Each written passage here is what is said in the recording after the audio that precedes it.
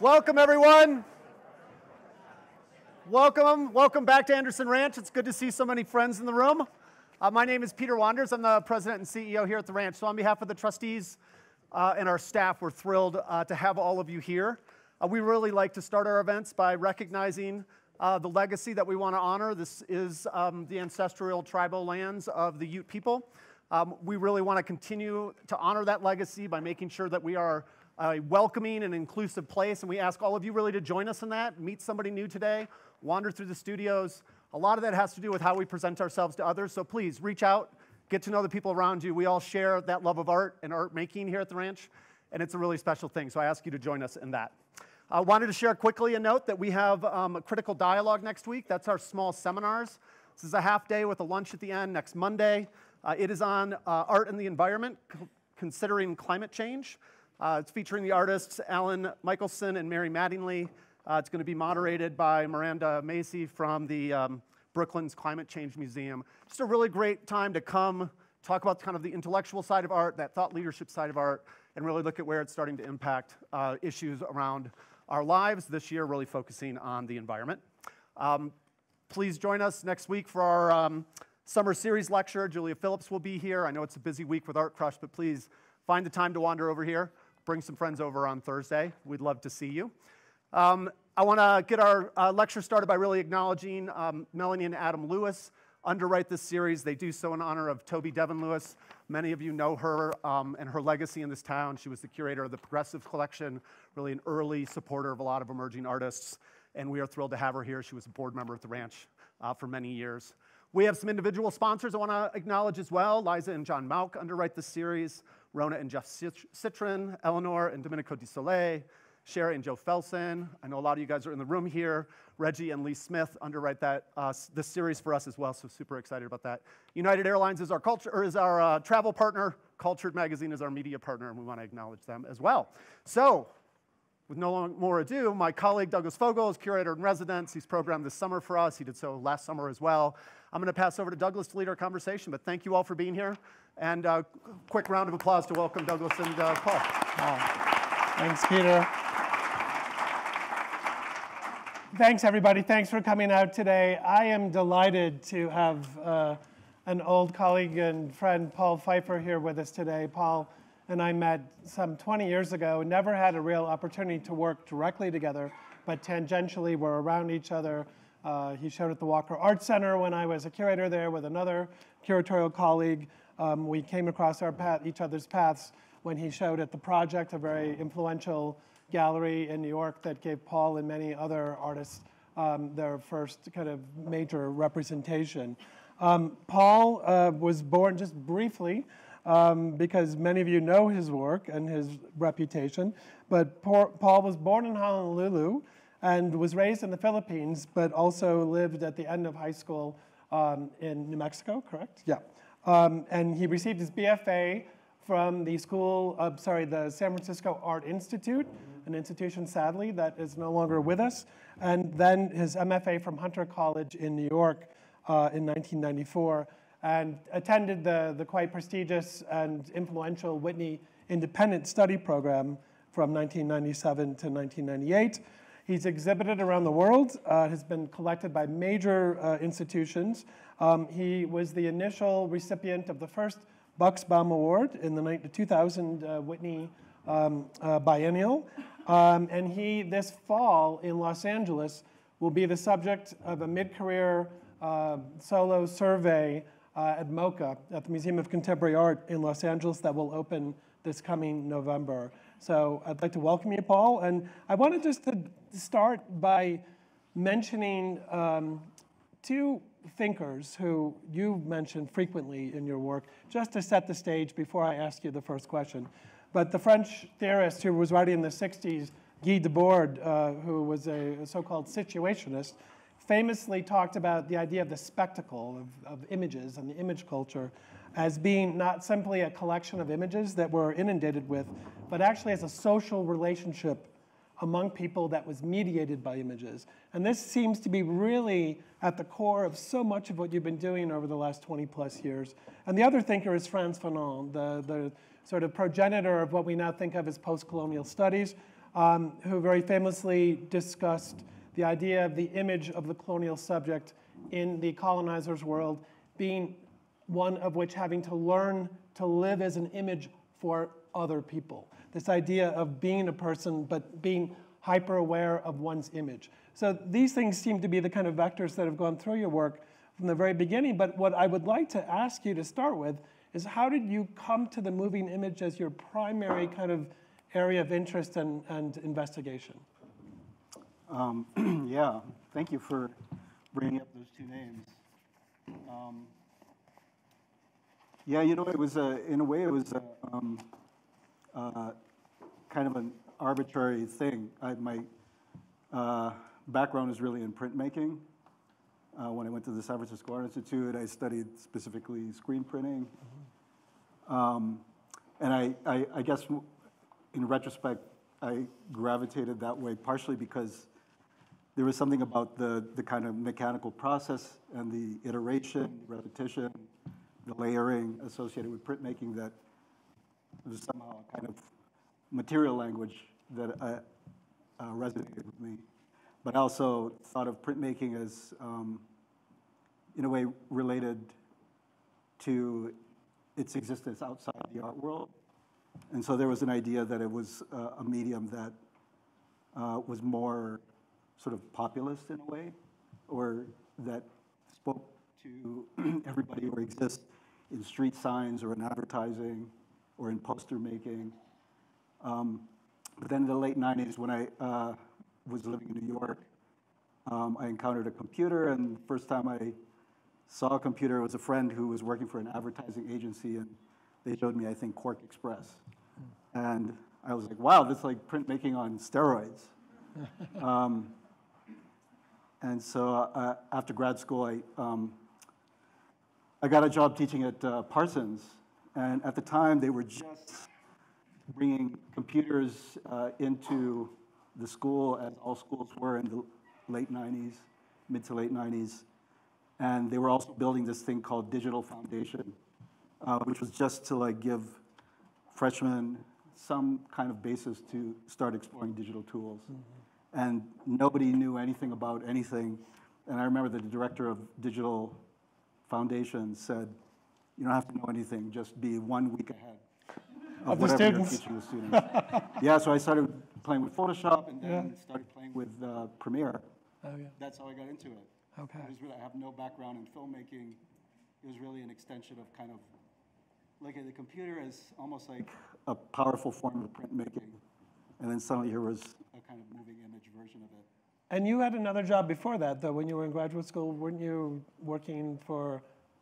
scanning images? Yes, yeah. What was that for? And it was a place called Linografics. Okay. And, you know, in Midtown or like sort of Chelsea area of New York, there were all these post-production houses that would scan your photographs for you and print them out for you. And of course, now all of this stuff you just do at home. Right. But at the time, you couldn't do it on your own. And it was a time when this shift was happening, that people who had been producing images, photography studios and whatnot, advertising firms, were like rapidly trying to get things digitized. Yeah. And you were kind of there doing it in a way. I find that connection to your history with printmaking also kind of interesting to that larger social question of the image. It's in a way, it's a very short window. It kind of went, you know, from everything analog to almost overnight, things having to migrate to digital, you know, into digital tools. And, you know, places like Linografics were charging, I think, like $100 a scan. Oh, wow. And so, you know, anybody that had any kind of photo archive, from like magazines to, you know, Getty Images, everybody was just mass scanning their analog film into digital form. Wow. And then a few years later, I remember Linografics and everything like them just kind of went bankrupt, because sort of that moment of transition was over. It was the same thing with DVDs. But yeah.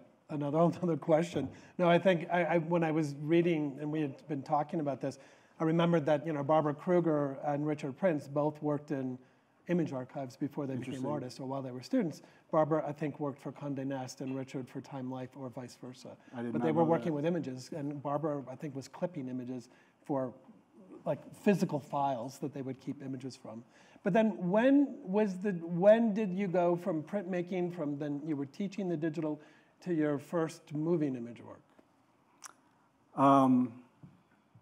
Yeah, 1998, 99. I was literally, I taught Photoshop classes basically, or sort of Photoshop, Illustrator, just the basics in this digital foundation program at Parsons. And then when I was done teaching, it was one of my privileges as a kind of adjunct faculty that I could go to the student lab and use the computers. And I remember having kind of one of my first shows at the time, and I had this idea to take a piece of found footage and to just accentuate it by removing some of the elements from this scene, which was a basketball scene. And so I was in the student lab trying to do that, and I couldn't perfect it. I remember being really kind of frustrated. Yeah, but that's Fragment of a Crucifixion. It ended up, like, a year later being in the Whitney Biennial. So you were working at night on your day job, and then very quickly this work was put in the Whitney Biennial in 2000, and you won the Buxbaum Award for it. It all happened right on the cusp of kind of this digital transition. But can you tell us then about that first body of work that you were looking at? Because many of us who know the work well associate your early work with the iconography and the spectacle of sports, especially basketball, boxing. So this is what you were looking at right then? Yeah, like around that time, late 90s, I was living in New York, and the NBA, they had just rebooted the WNBA. And so friends of mine, it wasn't even me, it wasn't on my radar, but friends of mine were like, we got to go support. Like, this is a big deal. And so we went to Madison Square Garden and would watch WNBA games. And the first time I went to Madison Square Garden, I was just like, whoa. Because I don't come from a family that is really into sports. You're not a fan? I just wasn't raised that way. Yeah. And, my parents were both musicians. If anything, they were taking us to, see symphonic concerts. And so in some ways, I feel like the lack of a connection in a way, and the kind of the strangeness, the lack of familiarity with the scenario is what made it so spectacular to me. The idea of people performing on a court with like all the lights and the sound surrounding it, and the sense that it was like big money and just kind of a real scene. Just the idea of concentration of vision on these like almost naked bodies on the court. Yeah. Just honestly, it reminded me of the paintings of Francis Bacon. That's what I was, because I know you've mentioned that to me before. Tell me about that. What's that connection to Bacon that you saw? Yeah, it was really, I think of Bacon as being, what appealed to me is that the idea that he was taking like very unfamiliar material from different sources, and specifically that he was interested in the whole history of figuration and religious painting, but then mixing it with stills from film. The screaming head from Battleship Potemkin. And he was one of the first modern post-war painters who was looking at images from the media. Yes. In his work. It's funny because I never really, you wouldn't necessarily associate that with what his work looks like. But yeah, because in a way, he was a classicist as well. Yeah. And I look back and think about it. And in a way, it's also, to me, like a European expression of pop, as opposed to an American expression of pop, which is more familiar. What's up? Paul, if you can pull the thing out of your pocket. Oh, really? The cutting in and out stuff. Oh, thanks. Is this better? Is that okay? Okay. I thought I heard that. Okay. Yeah. Sorry, you were saying about bacon. Sorry. That's the main thing. And maybe the last thing I'll say is that, also there's just something very immediate about Bacon's painting, something very visceral. It is figurative, but there are these kind of disintegrating figures. They're very graphic, against these kind of very flat, kind of color field backgrounds. There's this kind of eruption of flesh that happens. To me, it was all very provocative. And literally, one of the things I thought when I went to a basketball game for the first time is that, the court is like that graphic background, and at the center of which is this sort of eruption of sweat and flesh. Yeah, the paint, the plane of the painting, the canvas in a way. Yeah. Should we look at a couple of images that kind of from this moment? And so these, works? So I'm starting with just an installation shot of these earliest. There was actually 2 videos that I did in the same year. One was called The Pure Products Go Crazy, and that's a close-up of the armature on the wall. And it's important to note the scale. You were taking something from a spectacular situation, both televisually but also in the stadium, and you're bringing it down to this tiny, tiny, intimate kind of projector. Yeah. In a way, I thought the first thing you would see is the armature. You wouldn't yet see what it is, but there's a light, and so you would have to come close, almost like you were peeping. So there was almost like a kind of perversity to the act of looking. On the left, what are we looking at? So in 2000 at the Whitney Biennial, I got to be in a room, and these were 2 small armatures on opposite walls in a room, so almost kind of like bookends.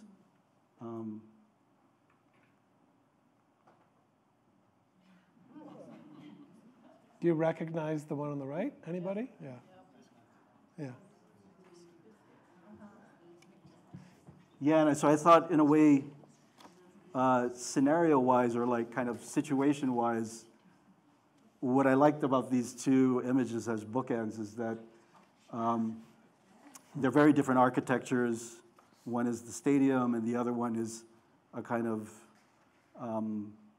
like domestic living room space.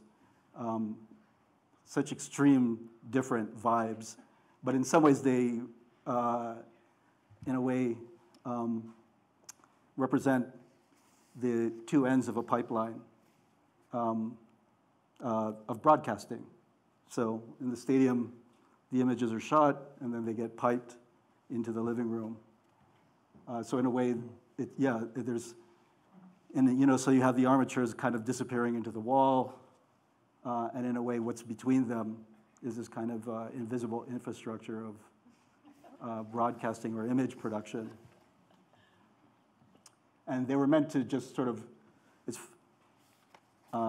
loop forever, which of course now is the kind of native way that we look on videos on our phones, but this was before phones, so in a way it was like a pre-meme. Yeah. Should I go on? Yeah, please. Yeah, keep going. Around the same time, it's it's like a little Sony, one of the first pocket cameras that Sony made. And I put it in a armature or like a case that I thought of as being like something you might find in a natural history museum.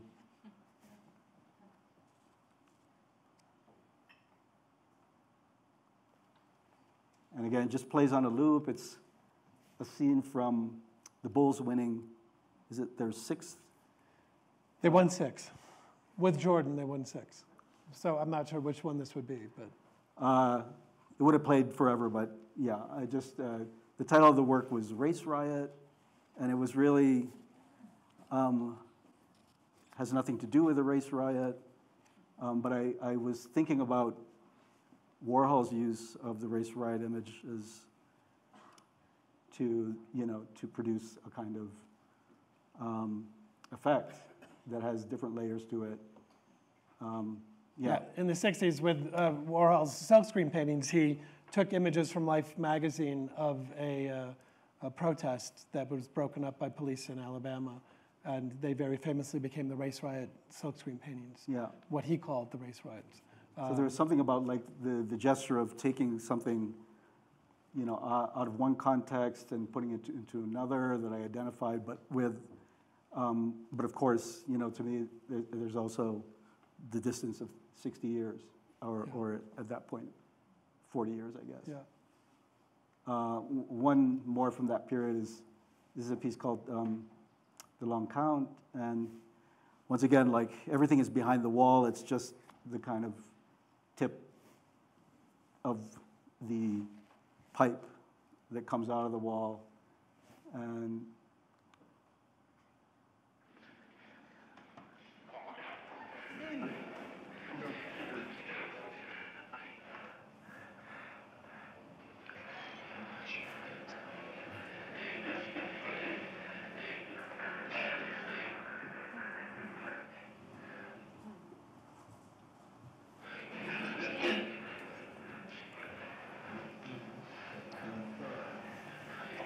there's actually 3 different videos, all presented the same way as a kind of triptych.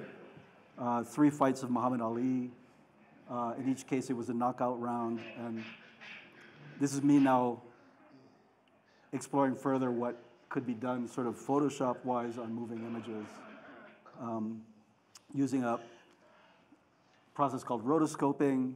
Very simple. It's kind of from the history of animation.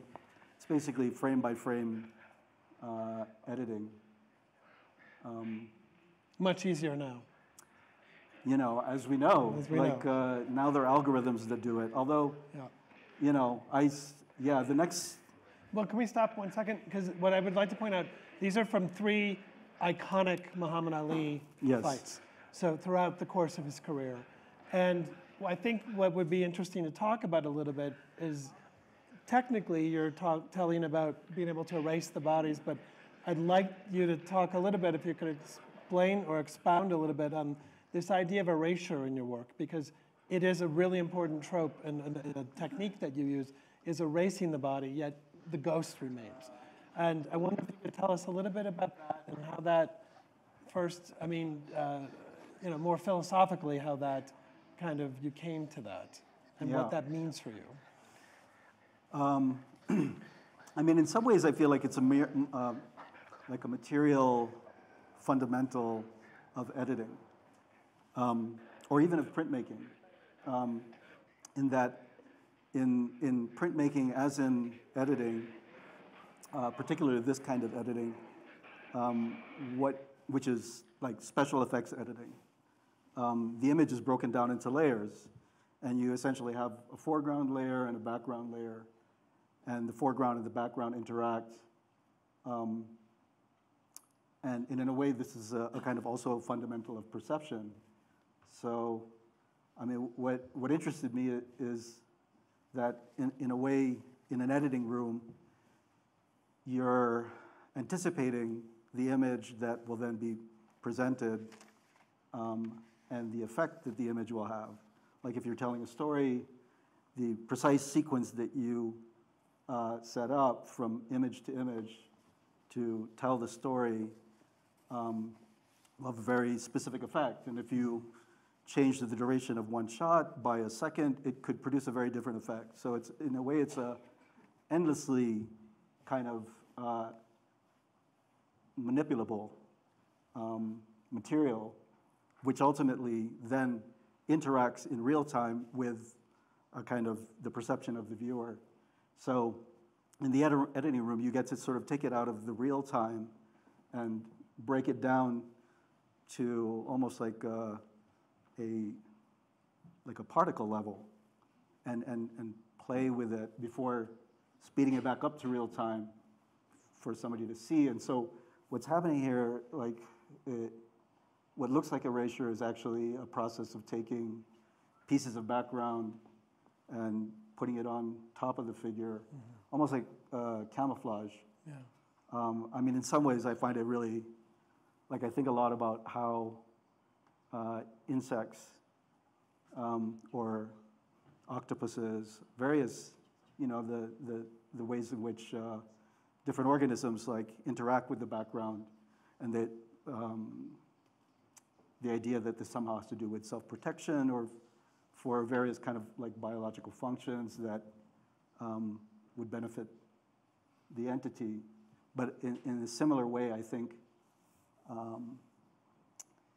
you could transpose foreground, background, and its manipulation for reasons of self-protection or whatever to a scenario of like human subjectivity. In a way, the foreground is like the ego, and the background is like the environment. And in a way, the ego exists not by itself, but always in relation to its environment. And in a way, it modulates itself to adapt or to sort of, you know, to shape its environment. So for me, it just opens up like a lot of very interesting questions. And I like the idea that the familiarity of the scenario sports would provide a kind of intuitive entry point, but that what you get once you're there is not what you expect, but could be a deep dive into this area of like identity and its construction in a way. And denying the image in a way. I mean, it's denying the image of Ali in a way, and the mimicry with the crowd.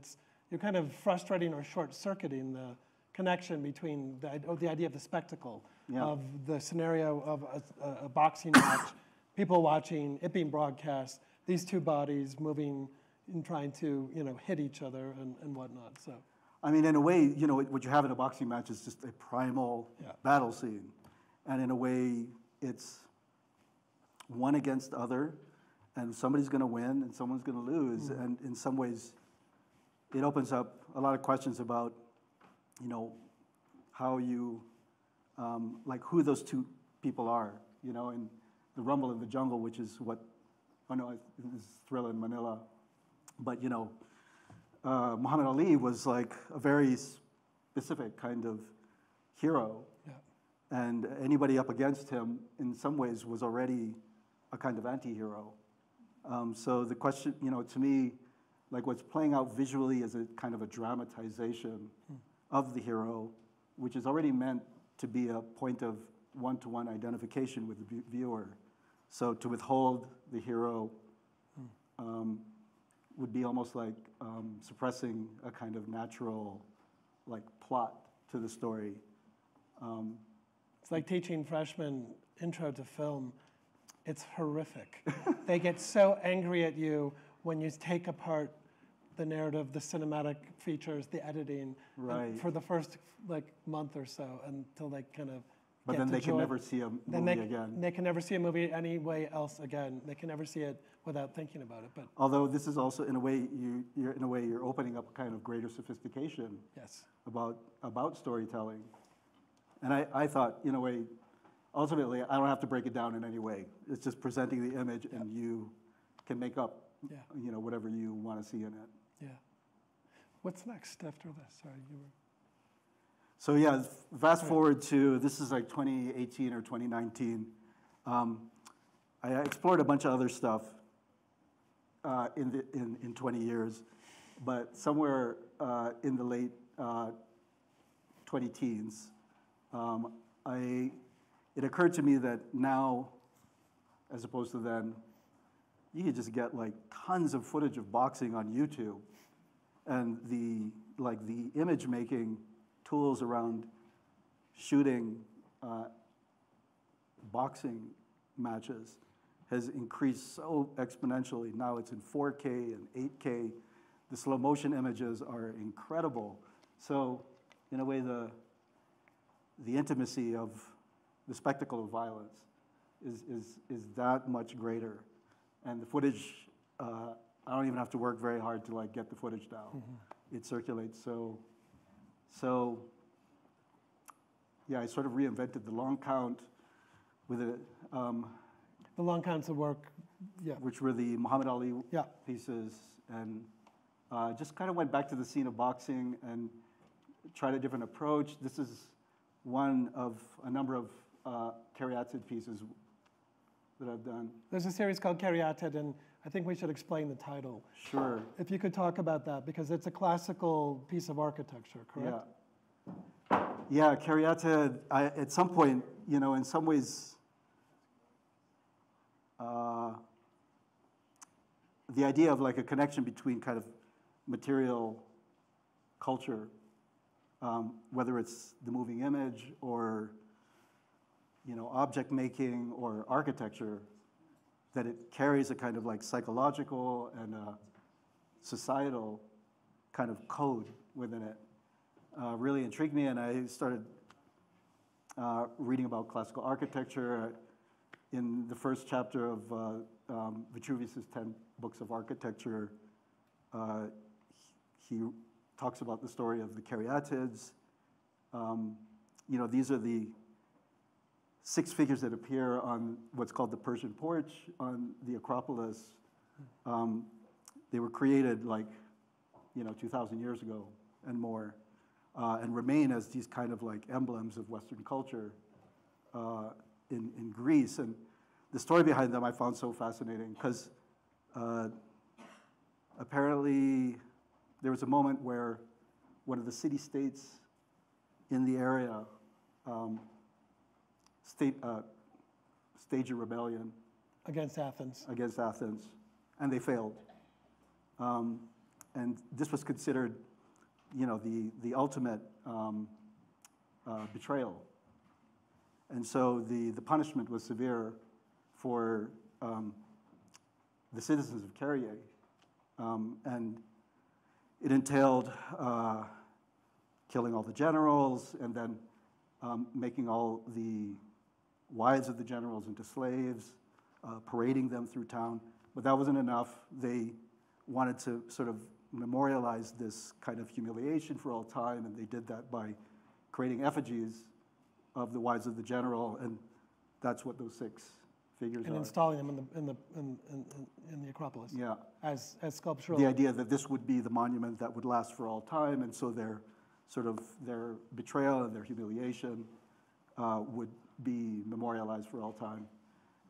So what's also interesting to me is that among the classical orders, the columns are all abstract forms. And there's, I think, 6 or 7 different classical orders. The caryatids, these are the only columns that are literally simultaneously human figures. They're figures, and they're also architectural elements. Yeah, so there's this, in a way, the act of representing as opposed to abstraction is connected with this scenario of a kind of ultimate punishment. Mm-hmm. Mm-hmm. And then you called this series that, based on this idea. If you could tell us about how that connects to this. I was just thinking about, again, like the relationship of the figure to the background, or in this case, the ring. Like on the Persian porch, the human figure acts as a kind of like armature that holds up the building. And that was the idea. You know, for all time, they would carry the weight of civilization. And so there's this idea that somehow like the monuments of the victors are a kind of weight which is carried by the defeated. So going back to Frantz Fanon, like how that translates into a kind of like psychological, I don't know, like point of view or relationality. Again, I'm not claiming to understand it, just in some ways like thinking about how these relationships are encoded in material culture and in a way try to take the familiar and defamiliarize it to raise questions about like how this coding exists. And with this work, I mean, one of the boxers is not there. Exactly. So you see one body in motion with the other, and then against the corner it becomes as almost an architectural figure. Yeah. In the same sense, I guess. Yeah. But the idea that this literally this icon of Western civilization is built, of course, upon slavery. Yeah, I mean, I should say also, yeah, I mean, at some point I realized that another interpretation of the word caryatid is that it's a sort of ornamental figure that's been interpreted throughout the 20th century and appears in a lot of architecture, and is sometimes, is sometimes explicitly referred to as image of a slave, and sometimes sort of passes without you knowing that that's what that figure originally was meant to be. Yeah.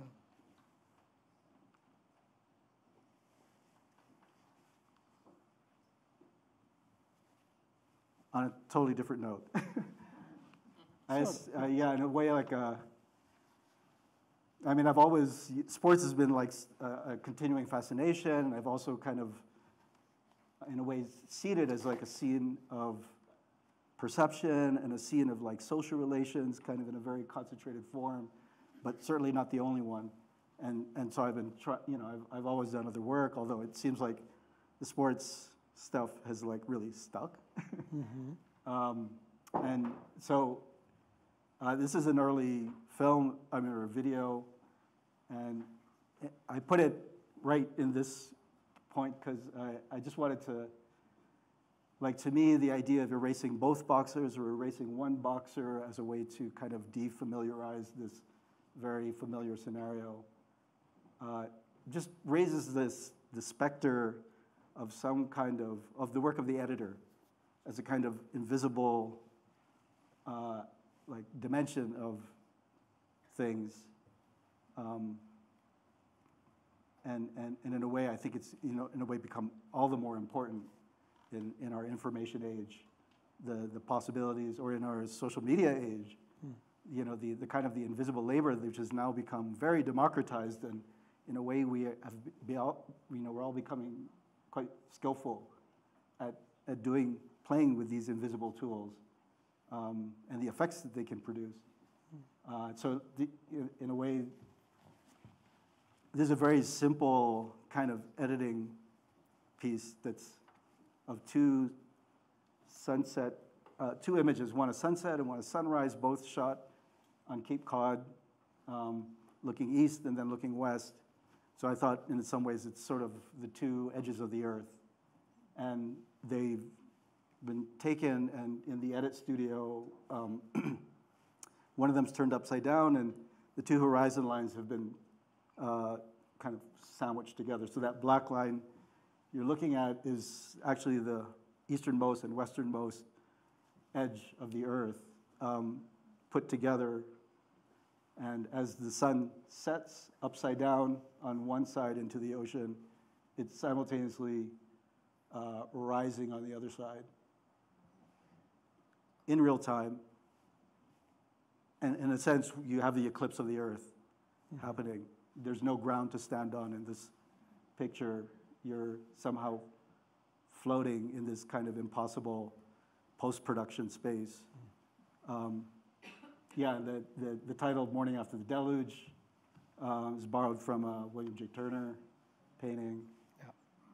And he's describing the biblical, scene of after the flood.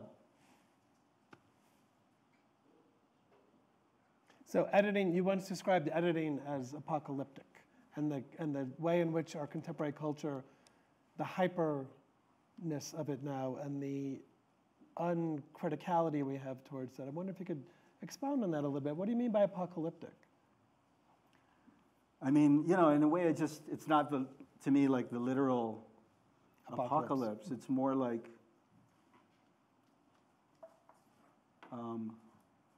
the end of a certain world that we know, and the beginning of a new world that we don't know. Like now, this was made in 2003, and 20 years later, I feel like it's most obvious to identify the apocalypse with, say, like AI. But in some ways, I think the potentials to me, were already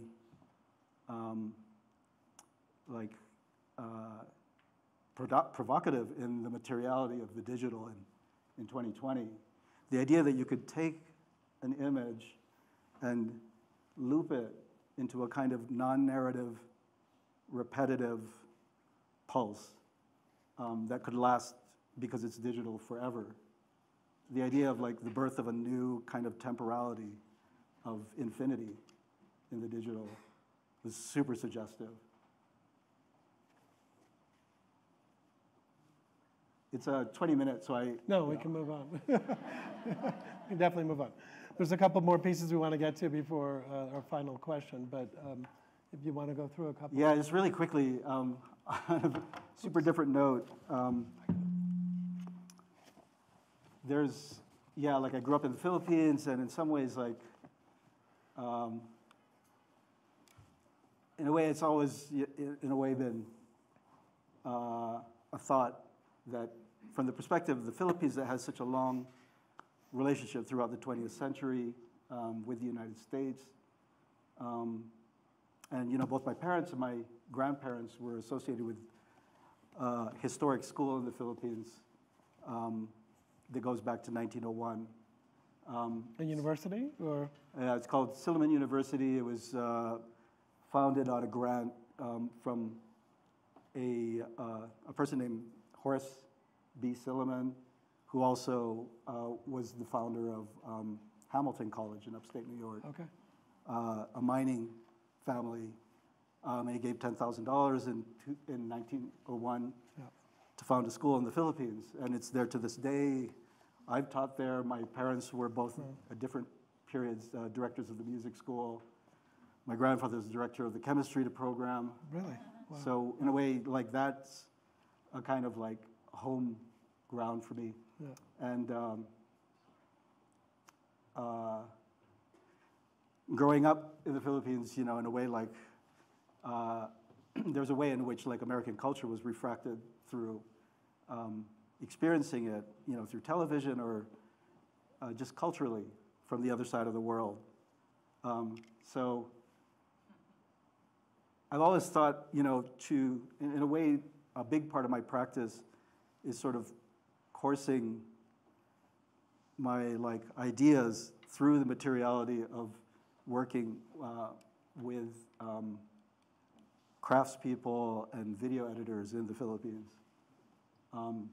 And this piece is, I won't even explain it, but basically I'm working with a college-age group of students at the American University in 2005 here, and they're doing a kind of performance called speech choir, which all I'll say is that I've done a little investigative work, and apparently the tradition of speech choir comes from Rudolf Steiner.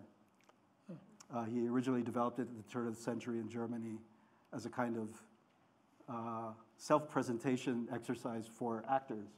Steiner was the founder of Waldorf education. He was an educator and a philosopher. Yeah.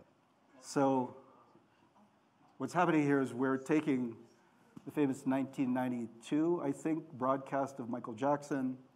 He used his own money to go on TV and broadcast his innocence. And I always thought of this text as like almost like a Greek tragedy, a monologue from a Greek tragedy. And through this form of speech choir in the Philippines, reproducing.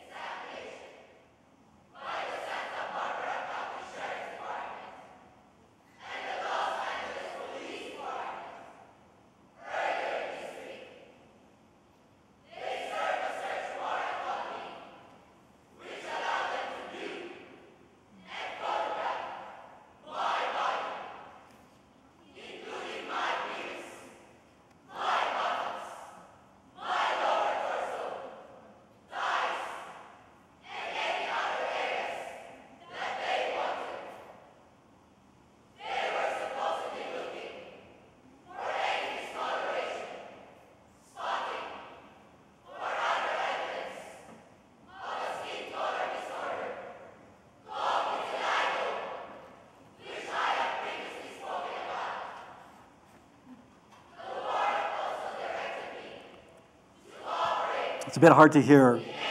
But basically, we transcribed the statement that Michael Jackson made, and it became a kind of script that was practiced by this group of 100 students.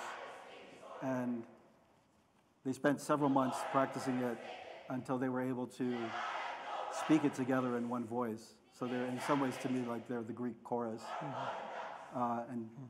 And then I've sort of manipulated the speed of the image of Michael Jackson to match the lilt of their voices speaking as one.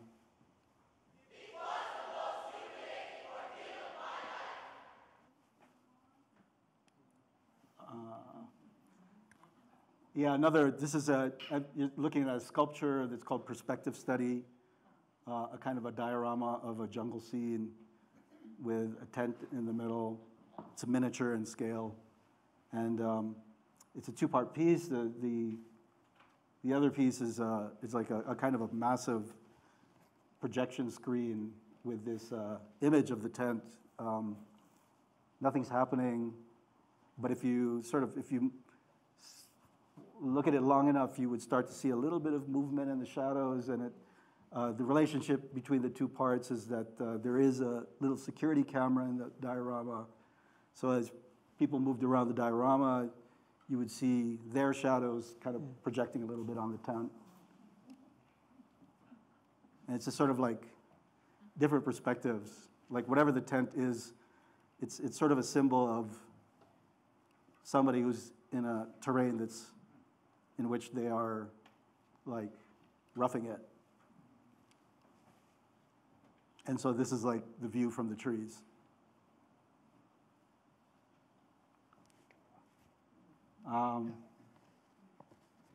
This is a piece called Vitruvian Figure from, Vitruvius, the 10 Books of Architecture. And it was made for the Sydney Biennial in 2007. It's based on the Olympic Stadium in Sydney, which holds 100,000 people. And I worked with the architectural firm that built the Olympic Stadium. This is a sculpture. Yeah. That's important to point out. Yeah. It is. You'll see in a second in the next. It's like a massive architectural model. Yeah. The idea was to imagine the Sydney Olympic Stadium expanded by tenfold to hold 1 million people. Yeah. And then it was produced. It is just a production shot. Wow. In a way, it's like a giant piece of jewelry. Yeah. Wow.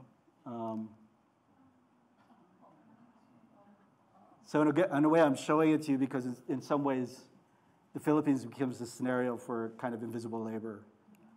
In some ways, they think of the 1 million seats, and then this basically like this expanded team of specifically women fabricators. In a way, their ghosts sort of then fill the stadium through these 1 million seats.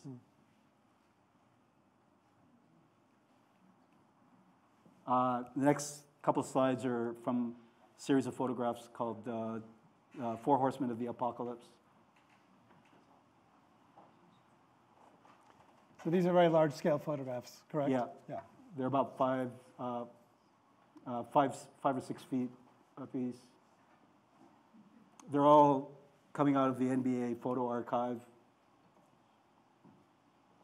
And then you've neutralized any kind of team insignias and... Yeah. I mean, every single one of these is, they're extremely well-known Hall of Famer basketball players. This is Bill Russell.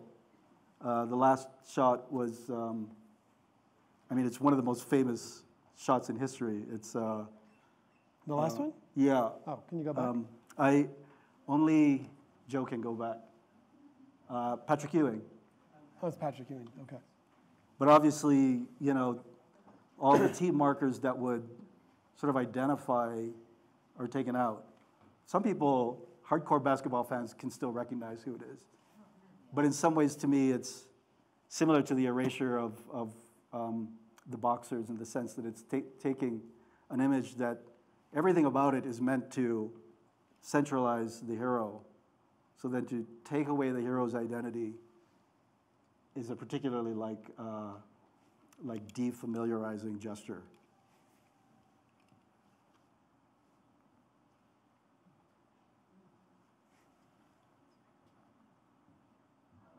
And so I want to, this is the end of, or almost the end. One of the most recent projects I've been working on is a project called Incarnator, which is like a kind of Anglophone version of the word encarnador, which is the Spanish term for the craftsman who makes religious images. Icons. Yeah, and it's literally means, like encarnador is like the flesh maker, and refers to, you know, the final step. These are images made out of wood that are then polychromed. And I'm working with probably the most famous encarnador in the Philippines, a guy named Willie Layug, in one of two provinces that have for 500 years been the centers of this kind of religious image production. I just wanted to show you that that's the way it looks if you put it all together, but the way I actually show the works is disassembled.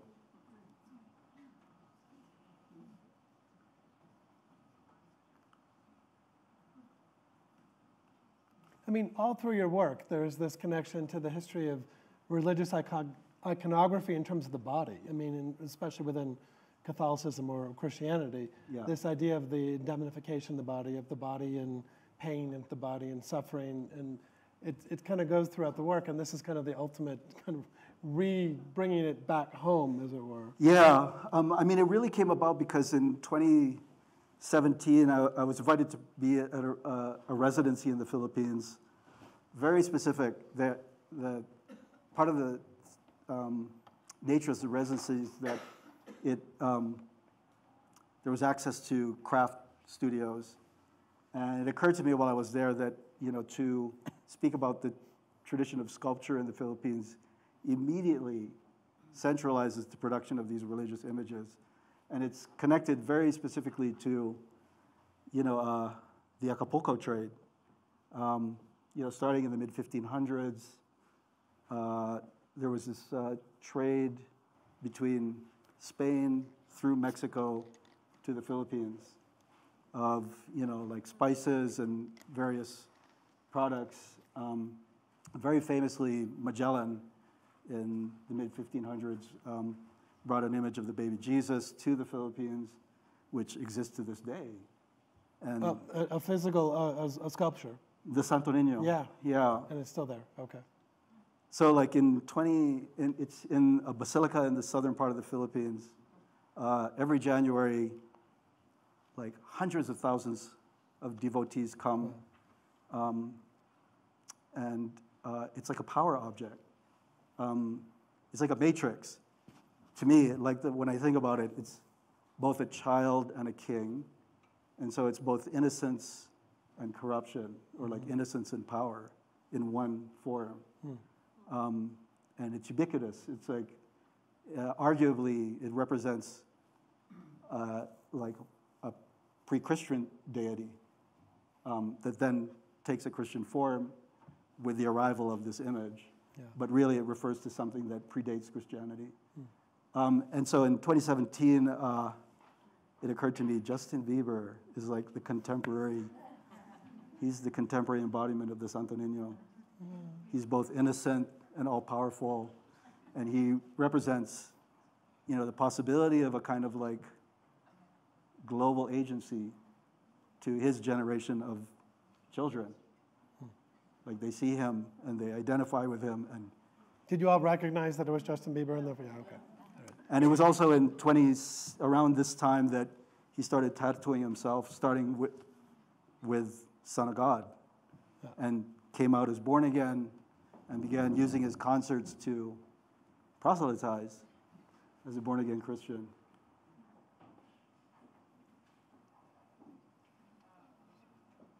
So this is an ongoing project, and I'm basically working with encarnadors in Manila and now Seville and Mexico City. Mexico City, yeah. To expand this kind of body of sculptures, kind of treating these existing studios as kind of found situations. And it's sort of take all of the existing formulas and just add Justin Bieber's face to it. So it's still Justin Bieber? It's basically all the stations of the Got cross. it. Okay, you're doing the Stations of the Cross, okay. Because I know we're running short on time and everyone's been really patient. I want them to be able to ask questions. But if you could maybe briefly tell us about what you're working on now, maybe we could skip to that, and then we can open it up for questions from the audience. Okay. Right, so I'm just getting ready for this retrospective in LA, and part of it has to do with like expanding the Incarnator series.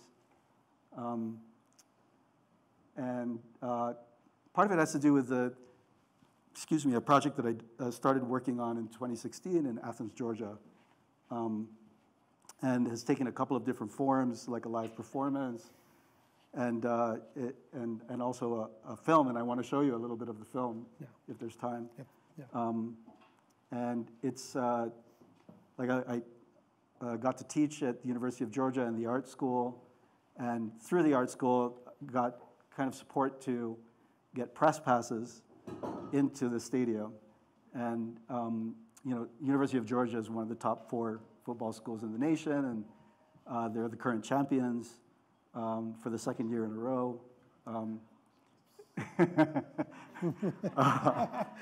See some, and I really, as a non-football fan or as somebody who's new to the culture, I thought of it as just like the scene of a certain kind of like mass ritual, like an American mass ritual. And so like over the course of a couple of seasons, I was able to, with a small team, shoot football games, but instead of focusing on the field, focused on the band that provides a kind of musical soundtrack during the game, and befriended and got to collaborate with the director of the band, who's an amazing guy named Brett Balcom.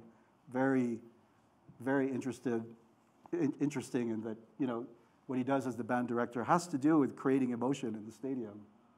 So he's kind of, in a way, the puppet master, and he becomes like, I put the cameras on him. Mm-hmm. Another kind of director, in a sense, creating an experience, So I'm just going to play like a few minutes, and then we'll... Yeah, and then we can open it up.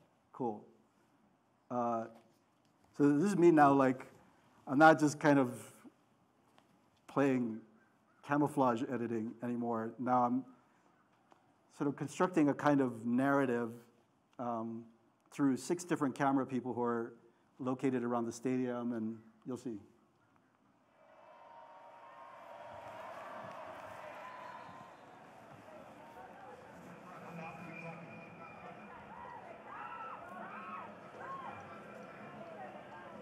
You need something to play pretty fast. You got about 15 seconds. It's like the coach calling the plays. All right, call it up.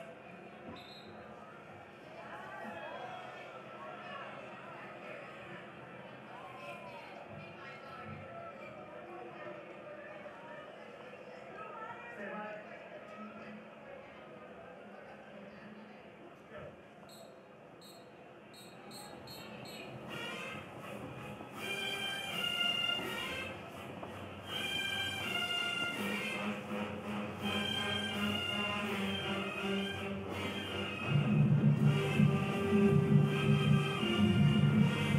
Could we turn it up a little bit?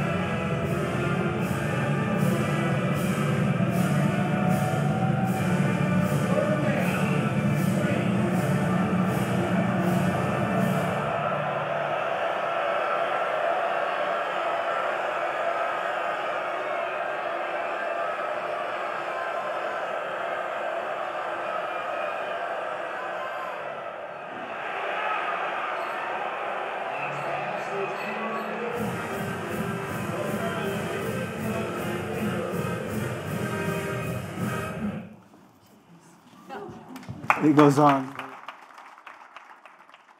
just realized it's like perspective study. Yeah. It's kind of going back. Yeah.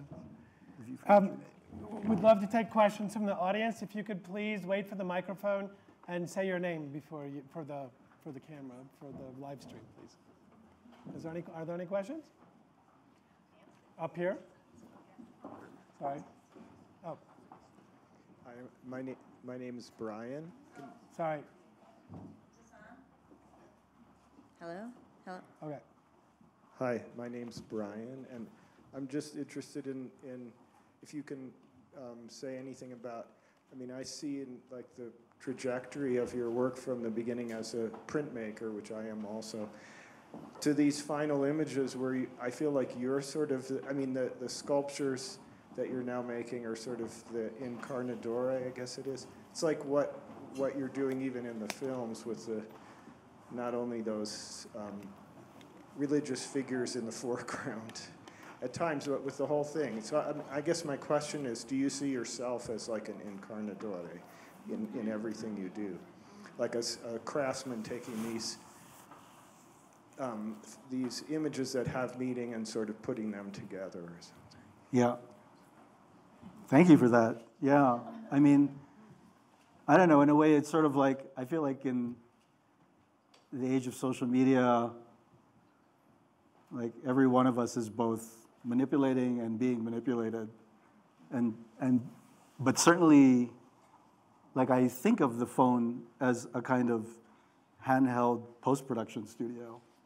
And to me, the skill set of playing with images that has become so like secondhand to us, and you know, we all talk about how like babies will swipe before they can even speak. In a way, the re-encoding is real, and yeah, there's just in a way the material.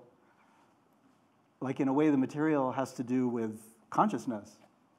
In a way, the incarnador is someone who has a material practice, but in some ways, it's in the service of, or it interacts with belief systems. So I feel like this describes the work of the editor, absolutely. There's another question up here, up front. Hi, sorry. Oh, so it's okay. My name is Alice, and I have a question that speaks to, I guess, in this media age, and some of your images, which you said some were drawn from the archives of the MBA, but some of your earlier images and copyright and getting some of your images, have you run into problems with that? Do you start with getting permissions, or do you just go for it and apologize later? Yeah, the latter. And the truth of the matter is, you know, in some ways, like now we're in the 21st century. You know, you mentioned Richard Prince, and I mean, these are, I feel like, you know, the pictures generation artists are, to me, like my ancestors, and there's more ancestors. But in a way, like, what those artists of the 20th century will appear to be in the 21st century in relation to copyright is changing very rapidly. And all I can say is, in some ways, you know, any questions around ethics or even law that would relate to intellectual property have a kind of like profound analog with just our ordinary lives, and the degree to which, you know, we ourselves are, as a kind of property, are open to similar dynamics. So it's fair game, but I'm just, in a way, like I feel like, in my mind, you know, the logic of playing this game, it has to do with like really trying to understand what's happening in society, and has been happening for centuries in a way. It's a continuum in a sense, because even though the hyper intensification of it with digital media, and now we don't know what's going to happen with AI, the idea of deep fakes, of, you know, I often wonder, what if I ask ChatGPT to write an essay about you in my style, what will it produce? You know, I don't want to do that. But it's like this idea that somehow the replication of images, this data bank of images, that goes back to, by the way, religious iconography, and the whole history of image making within the global kind of situation. So it's this long acceleration, slow acceleration that's then sped up, you know, infinitely now. So, yeah. In a way. Yeah, and I'll also just say, like, you know, to me, there isn't time to fully get into it, but in a way, there's kind of religious belief systems that are also, you know, there's belief systems in relation to sports, in a way. But the other side of the coin has to do with, in a way, like what the language of like the horror film is, as a kind of, you know, to me, I was, you know, if we had more time, I would love to talk about The Exorcist, because, you know, to me, in a way, like The Exorcist is a sort of like a religiously framed story about a kind of severe identity crisis. And in some ways, I think in relation to AI, we're already going through or about to go through a really severe identity crisis. Is there another question? Yes. Hi, thank you so much for your talk. It's been really moving. And this is kind of a follow-up question to Brian's about the grand editor and the way you're talking about religious systems and beliefs. And can you talk more about the caryatids? I was very moved by that film because it had such a timeliness about this country dealing with racism, and the way that fighter is so isolated and being beaten, and we can't see it because we can't see ourselves. Yeah. Can you speak more about that? Yeah. I mean, I feel like you just said it. I mean, all I can say is, in some ways, you know, like, well, the Caryatid series is something that I started in around 2015. So it was very interesting for me to see how the change of context over the past few years like changed how people looked at those pieces. And in a way, it's something I'm still grappling with, or not grappling with that, you know, in some ways I feel like there's an opportunity there to collaborate with people that are asking these questions and are, you know, at the forefront of just creating new frameworks to go deeper into, you know, like just innovative ways to get past a certain kind of like repetitive behaviors or perceptions that now it's become clear we have to. So in a way, like, you know, I'm excited at the idea that, you know, somehow images like this that are in a way playing on a visual level with defamiliarization of the familiar could like serve, you know, like a very real kind of evolution of, on a discursive and political level that's occurring. One more question? Where is it? There. No? No more questions? You guys, you've been so patient. Thank you very much. I'd like to thank Paul Pfeiffer. Thank you. And please join us next Thursday. Julia Phillips will be coming in from Chicago, an amazing young sculptor. Please join us next week. Thanks again. Oh. Before you run away, before you go away, please check out the ceramics exhibition that we have in the Welcome Center on the second floor, curated by Sam Harvey, north, south, east, west. So please check that out. Thank you. Thanks for that question.